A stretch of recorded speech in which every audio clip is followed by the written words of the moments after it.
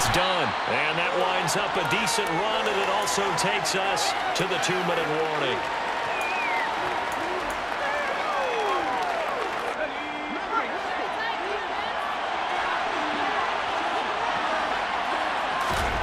To throw on 2nd and 6. Herbert swinging this out for Pollard.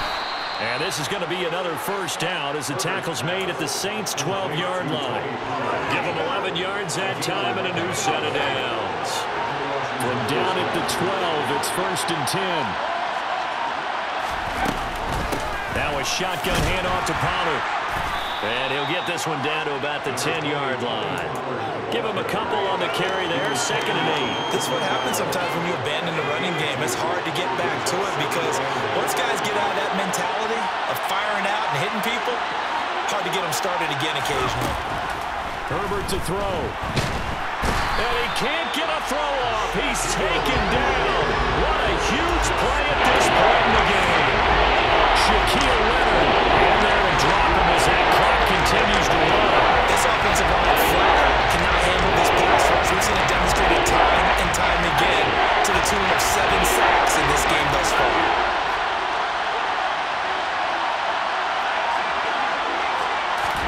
Now Herbert.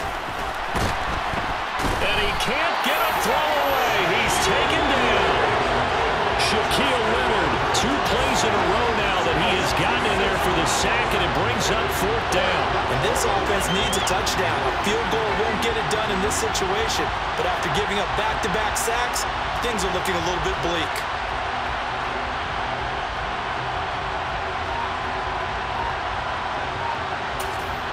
And we will get a timeout with 2 ticks left.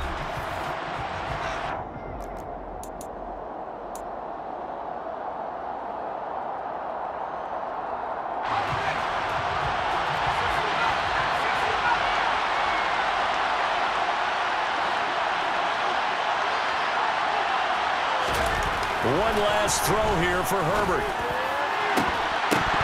And this is incomplete. So no miracles here on the final play. This ball game is over.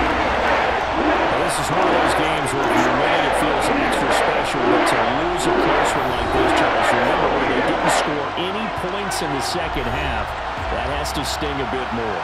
Absolutely, and I really think that they're going to spend so much time pouring over this game film, trying to figure out where their calls went wrong, how they didn't execute on certain plays. They were so close. Yeah, this one's going to linger for a little while as they try and diagnose this loss.